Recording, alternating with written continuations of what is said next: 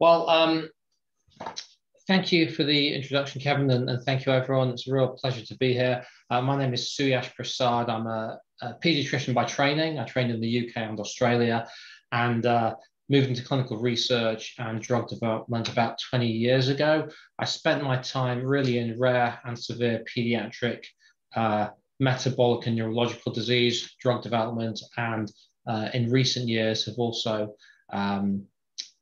developed an expertise and interest in gene therapeutic approaches to treating rare and severe pediatric metabolic disease. So I'm going to be spending some time talking to you about Taysha Gene Therapies, where I'm the Chief Medical Officer and the Head of Research and Development, and our approach to treating GM2 gangliosidosis. So I'll touch on Taysha, talk about our program specifically, share a little bit of the preclinical data, really spend some time discussing our patient-focused approach to clinical development and regulatory interaction, how we go about this and why it's important, and then also touch on some clinical trial updates. We have an up and running clinical trial in Canada, and we'll be opening up a study in the US later on this year, and I'm looking forward to telling you a little bit about that. So Taysha Gene Therapies. Taysha is a company, we're based in Dallas, Texas, and we've not been around for too long. We've been around for about a year and a half, and our focus is AAV9 gene therapy approaches to treating rare and severe neurological disease. We have a very broad portfolio. We have about 26 programs in our portfolio at various stages of development. And GM2 is one of our very first programs coming along. So as I say, we've opened up clinical trials this year. I'm looking forward to obtaining some data to share with you later on in the year.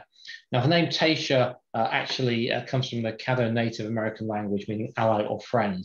And we're born out of a foundational collaboration with UT Southwestern, who are a gene therapy and pediatric neurology center of excellence based in Dallas, Texas. And that collaboration and our collaboration with patients and families mean we really want to be an ally to the rare disease community. And that is what the name Taysha actually reflects and represents. So we have this patient-focused approach to clinical development that I'll tell you about shortly. We have this foundational collaboration with UT Southwestern. In particular, Burj Manassian, who heads up the Division of Pediatric Neurology, is actually the largest pediatric neurology residence program in the US. So they have a wonderful team there. And also in conjunction with Stephen Gray, who heads up the gene therapy vector core. And he has a really amazing team of gene therapy researchers. And we partner with them across our portfolio of programs. And the GM2 gene therapy approach was designed by Stephen Gray in partnership with a collaborator up at Queen's Hospital in Ontario, whose name is Jagdeep Walia. We like to leverage a commercially proven gene therapy platform. And what I mean by that is that AAV9 as a serotype is actually approved as a gene therapy approach for a disease known as spinal muscular atrophy. And in fact, close to 1,000 patients have been treated with that. So there is commercial precedent and regulatory precedent for an AAV9 gene therapy approach. And these are the three foundational aspects to Taysha. AAV9 vector, which has been demonstrated safe and efficacy across multiple CNS indications. We have a very validated manufacturing process. So we use HEK 293 mammalian cell suspension, which is also validated. It's also the commercial product for the Zolgensma SMA product. Is the commercial manufacturing for the Zolgensma SMA product. And we like to give the drug intrathecally. So this is into the lower spine where we inject the drug intrathecally. We have the patient lying flat and tilted head down a little bit. So the drug then through gravity pulls around the brain where it can then be absorbed into the brain cells. And so we're really targeting the specific tissue that needs to be treated, as opposed to giving the drug systemically into a vein.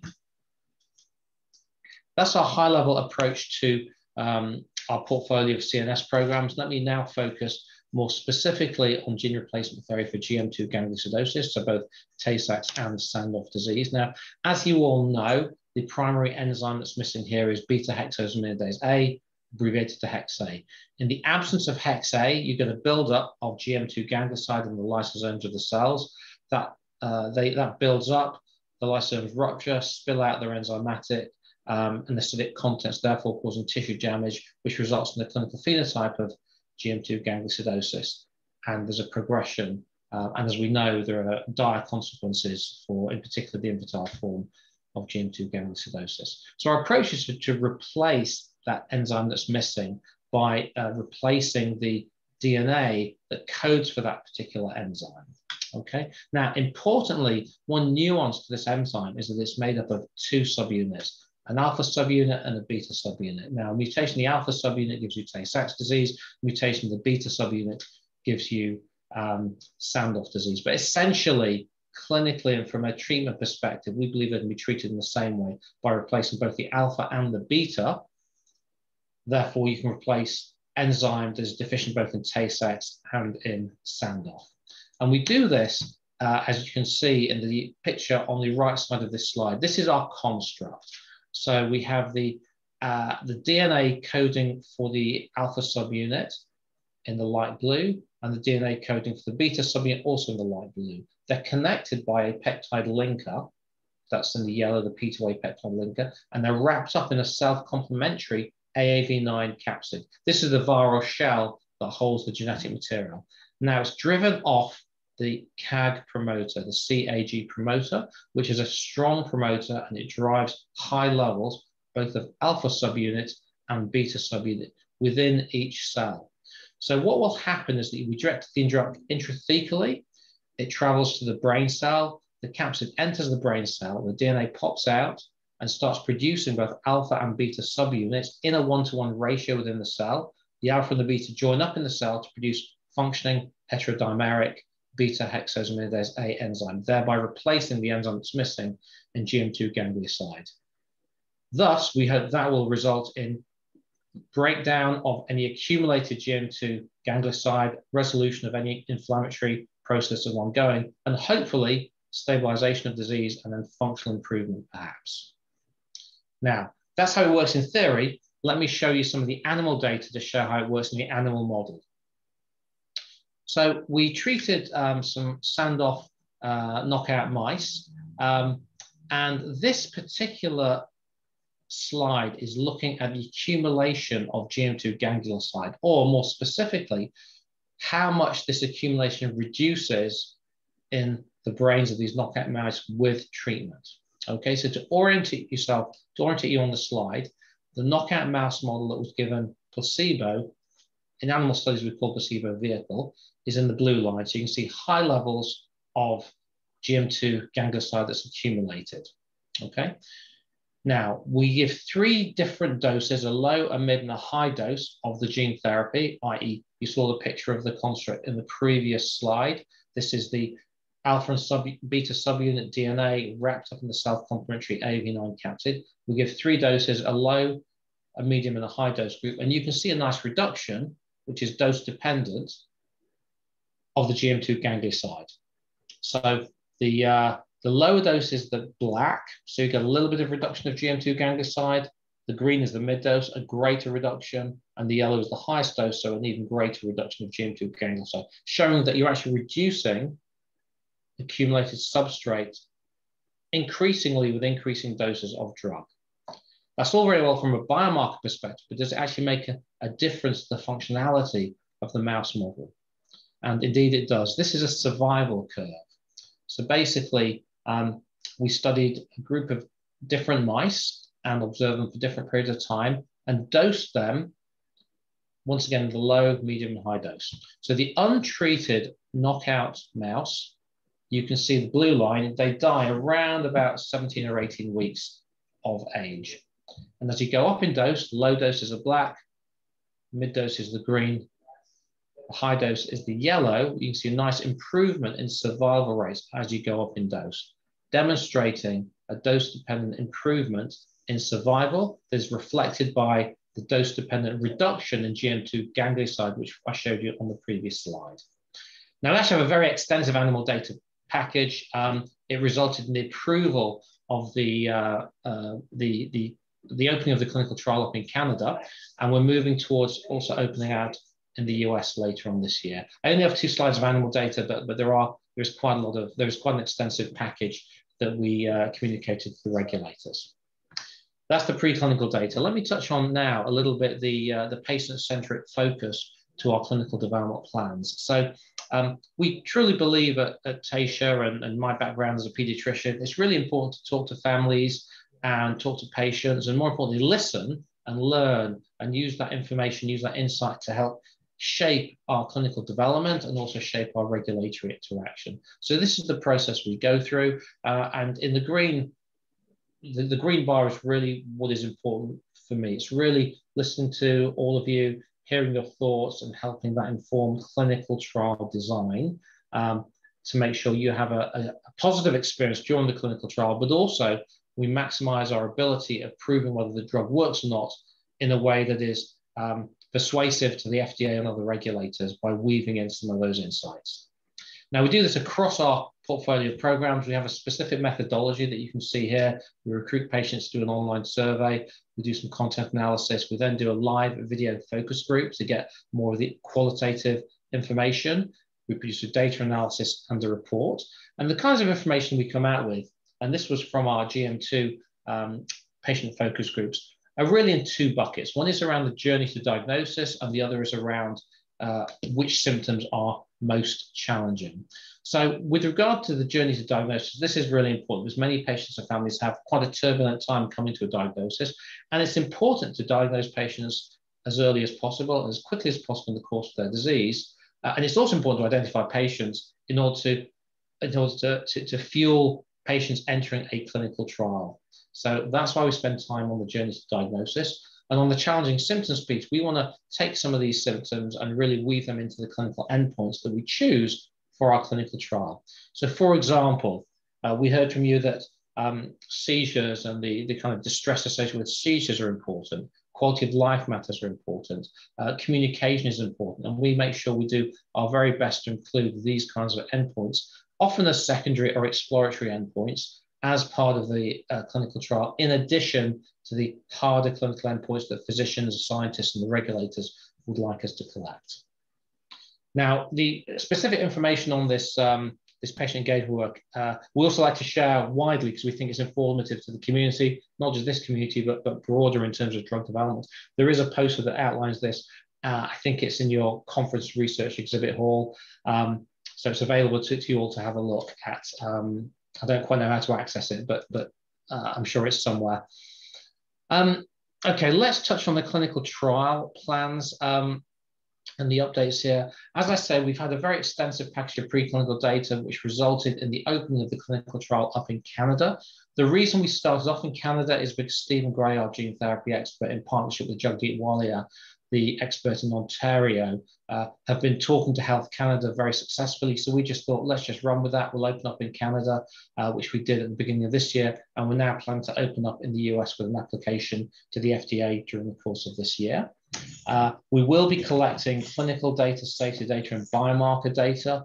And we're expecting to share some of the preliminary information by the end of this year. Specifically on the clinical information we're collecting milestones such as the ability to sit upright, reach out, grasp an object, head lag, and of course biomarker data. The most important biomarker I think to look at is hexane levels within the CSF, but of course we'll be collecting hexane serum and GM2 ganglioside as well. We are enrolling children who are aged less than 12 months. So the reason for that is we want to really diagnose patients early and treat them early, and we also feel that's where the most rapidly progressive, most severe diseases.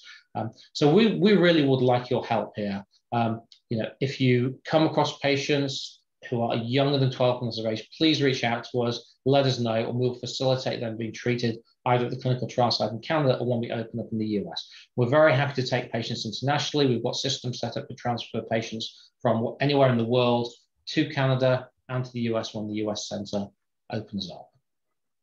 So in summary, our gene therapy approach, Taysha 101, allows the delivery of both the alpha and beta subunit wrapped up within one capsid to ensure a one-to-one ratio of alpha and beta subunit within each cell. We think that's the most efficient way of producing enzyme. Preclinical studies are persuasive. We show improvements in GM2 ganglioside accumulation, survival, and functional outcomes. We're partnering with patient community. We started our first in human study up in Canada, and we'll be expanding that out into the US later on this year. As I say, we'd love to have your help in making sure we can successfully recruit those studies. And, here are some of my colleagues at Taysha. I'm in the top left-hand corner, as you can see. Just below me is Emily, our head of patient advocacy. Just next to me is Fred, who's our head of manufacturing. And next to Fred is RA, our CEO in the baseball cap. And it's a really wonderful team that I work with. We have great collaborators at UT Southwestern and also at Queen's University. So very happy to be here. And I went through relatively quickly. We had a short amount of time, but had a lot to say. And I'm happy to take any questions if need be. Well, thank you. That was very informative and very rapid paced, but certainly raised a few questions here. One of the questions that came up was, and I'm not sure how much you can share, but will the U.S. how would you compare or contrast the U.S. design to the Canadian design, especially with regard to that age restriction that you had in the Canadian design? Yeah, it's a good question. So that remains to be seen. I think we're going to learn from the Canadian study and make some adjustments and some improvements to the US study. And that, of course, will need to be done in conjunction with the FDA.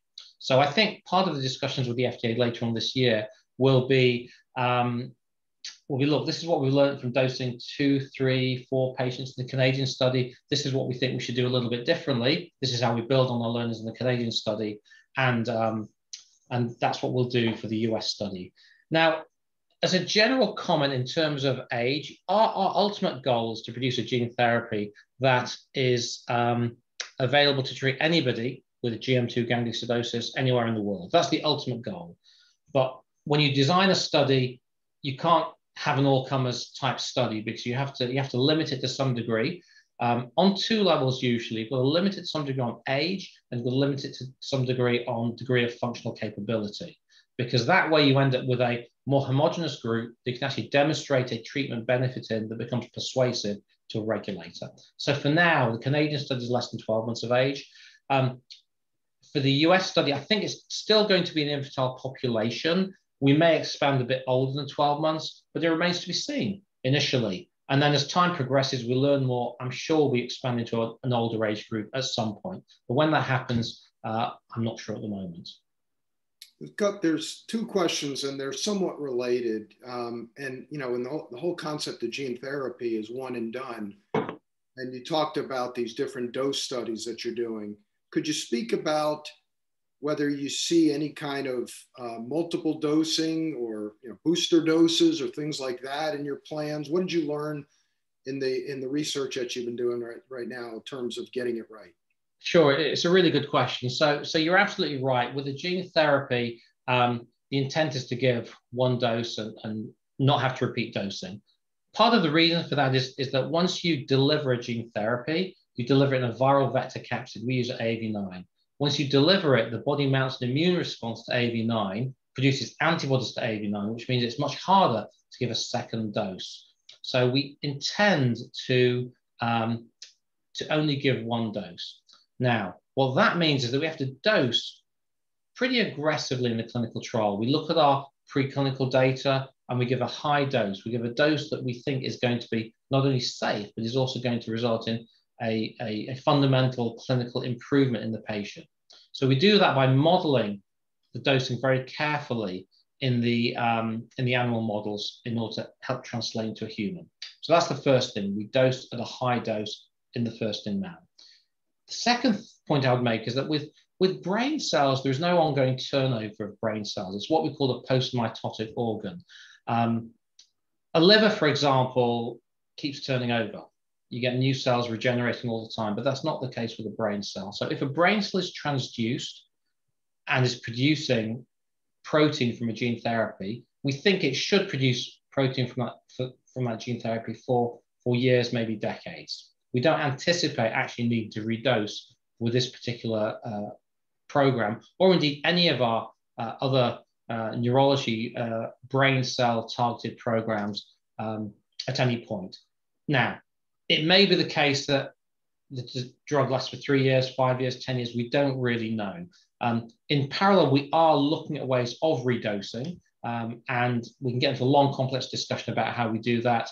Part of it is by using different immunomodulatory regimes. Part of it might be doing dosing through alternative routes. Part of it might include techniques such as plasmapheresis to drain off to filter out antibodies that are present in the body.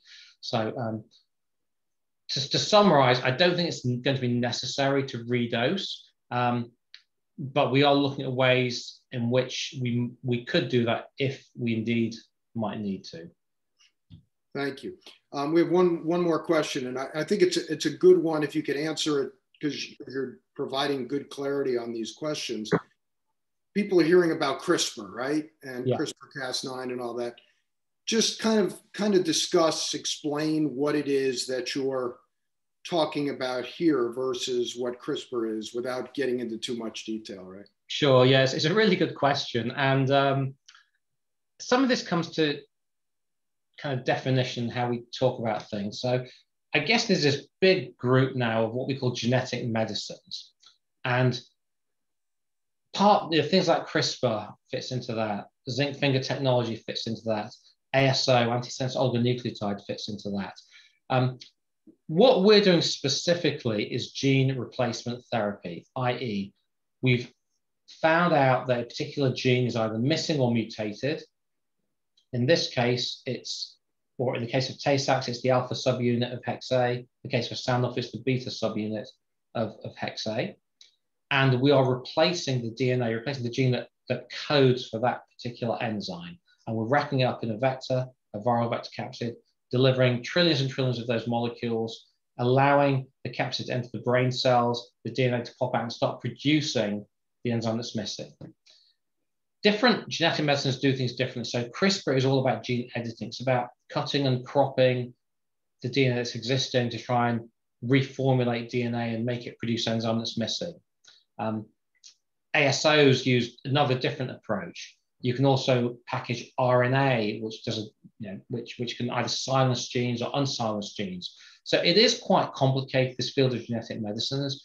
But what I will say is that, if you look at precedent and where we are in the field, we now have 2 gene replacement therapies approved in the US, one of which is Zolgensma for SMA, the other is Luxturna for an eye disease. So I think the gene replacement therapies is probably, I wouldn't say it was easier, but there's more clinical precedent in that area than some of these other more exploratory methods, such as CRISPR, Cas9, zinc finger, or some of those other technologies.